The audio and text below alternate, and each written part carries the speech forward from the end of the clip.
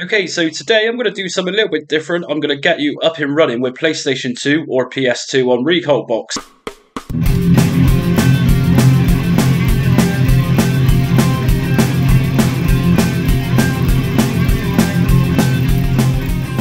So before I get into this setup guide, let me just ask you if you can hit notifications and also subscribe if you like this video, and be sure to check out my other setup guides. So let's get into this. What we're going to do is just go into the USB drive, which you've got Recalbox installed to, and we got a share file here. So let me just make a note that we got our default drive, which is what Windows presumably is installed onto, what you're using for Windows.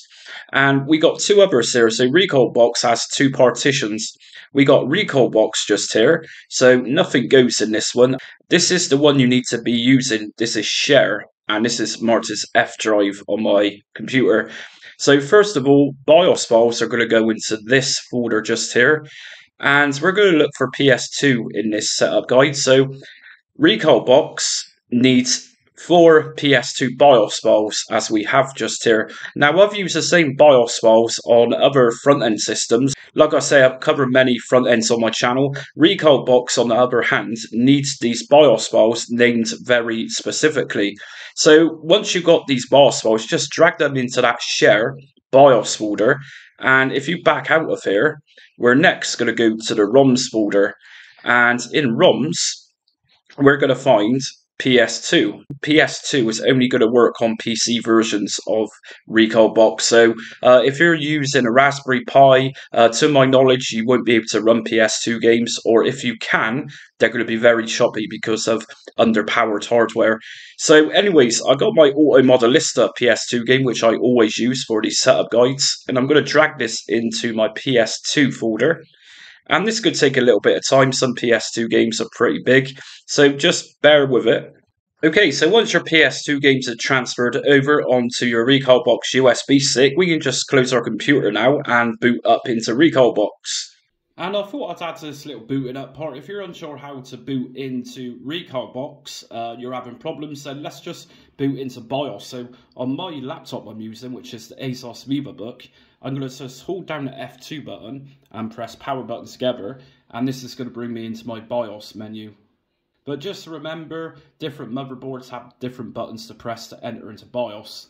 Okay, so the next thing I'm going to do once I'm inside of BIOS is go to boot priority, and I want to put my Recalbox USB stick into the first priority. And also, some of you might have problems with security, so what I do is press F7 to go to advanced mode, then I go to security, and under secure boot you want to disable this. So once that's been disabled, we can then press F10 and save configuration and reset. I'm going to press OK, and this is going to boot us into Recalbox now rather than Windows. And just press the first option. You don't want verbose, you just want standard Recalbox. Verbose is for debugging, whereas Recalbox standard will just boot you in. Okay, so once you're booted into Recalbox, if you just scroll down, you should come across PS2 like we have here. And here's the game I've just put onto USB stick. So let me just go into some video setting details and different emulator and core options for PS2. If we just go into the options menu, I'm pressing start on my PS3 controller. From here, we can go to main menu and then just go down to come to advanced settings. And from advanced settings, you want to go into advanced emulator configuration. So this menu is going to offer you options for every system that Recalbox emulates for. So under here, we're going to find Sony PlayStation 2.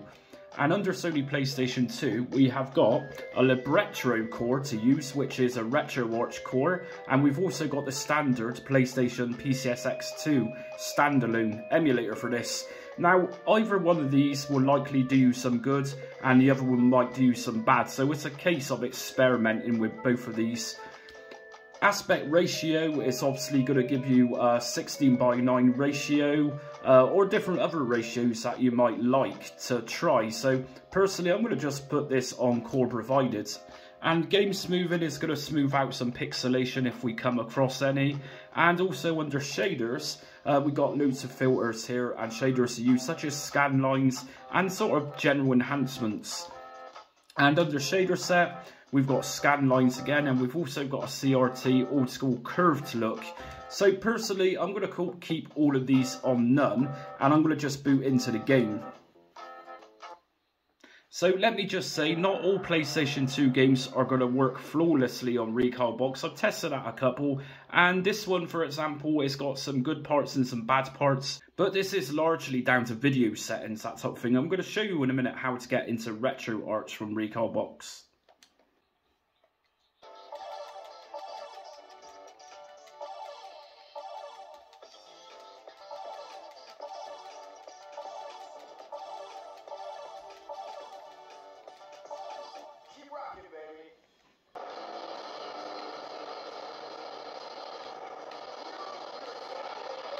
So to get to RetroArch menu as you're playing a game, I'm pressing my PS button on my PS3 controller and my X button together. So that's hotkey and B key. So we get into the RetroArch menu, and from here, I'm going to just go to quick menu and just scroll down to options, and you have a multitude of different video options here.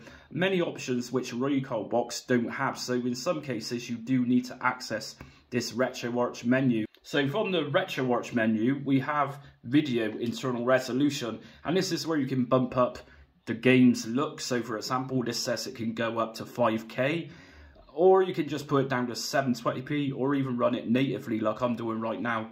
Other ones to look at under here, which Recalbox don't feature, is anisotropic filtering. So that's another one to consider to make your PS2 games look a lot better. And we've also got texture filtering just here, and so on. So that's it for my Recalbox and PlayStation 2 setup guide today. Like I said at the beginning of the video, check out my other tutorials. I also cover RetroBat, Batocera and Launchbox.